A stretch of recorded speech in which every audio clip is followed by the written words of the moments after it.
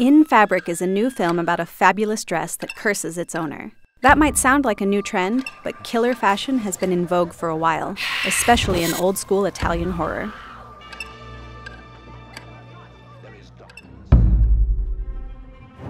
There is somebody staring at me from that 5th floor window up there. I'm sure you've been stared at before. The Sentinel stars Christina Rains as a popular fashion model who finds out her apartment is built on a hellmouth, just like Buffy the Vampire Slayer. She finds the hellmouth is making her physical and mental health take a nosedive, along with her career, but not before we get a cameo from the effervescent Jeff Goldblum as her photographer. Quick, give me the other camera. I'm not going to get it like this again. And his lines are dubbed for some reason. Oh, Christ. Watch out, Rick! There's no escape. Hailing from Italy, and that's going to be a theme, by the way, Bloody Pit of Horror is about a group of pinup models and photographers who break into an old castle to get some cool shots. Little do they know that the mansion once housed a sadistic fiend called the Crimson Executioner, and the caretaker has decided to take up the previous owner's mantle. With a little wrestling cosplay, of course. The body of the Crimson Executioner.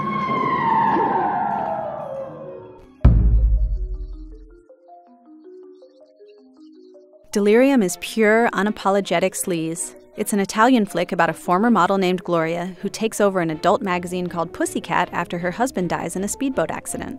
A mysterious killer starts offing Gloria's associates and sending her photos of the bodies. So she decides to get out of the biz for good. But is it too late? No! No! The weird thing about this one, other than the 80s fashion, is how the killer's point of view changes from victim to victim.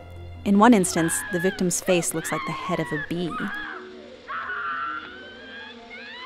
Eyes of Laura Mars, 1978.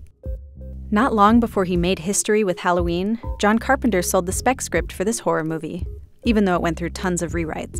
Directed by Irvin Kershner, yep, the guy who made The Empire Strikes Back, Eyes of Laura Mars stars Faye Dunaway as an art and fashion photographer who's made a big splash in the New York scene. Unfortunately, something even worse than paparazzi has attached itself to Laura's fame, in the form of a killer who starts targeting her friends.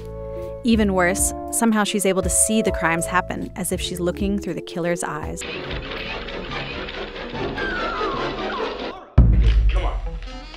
Come on, what? This swanky thriller, set in swinging London, is about a fashion photographer who hits pause on his decadent career when he becomes convinced he snapped shots of a murder. What are you doing?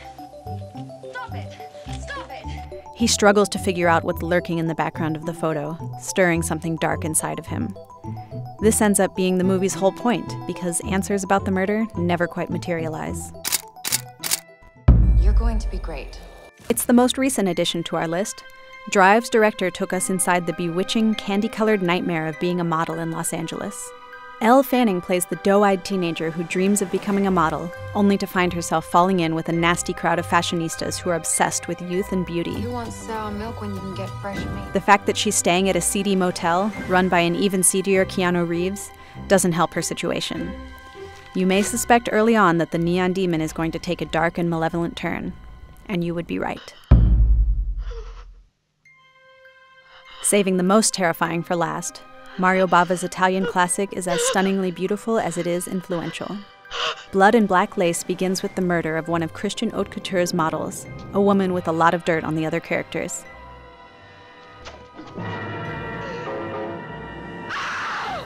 Senti, Franco, ho trovato un diario. Il diario di Isabella.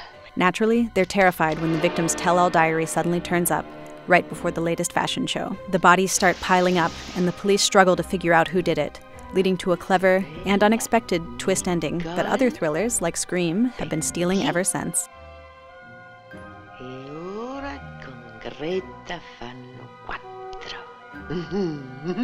Finish it. So there you go, the 7 coolest horror films about the world of high fashion. Just goes to show, if you're gonna commit a crime, might as well do it in style.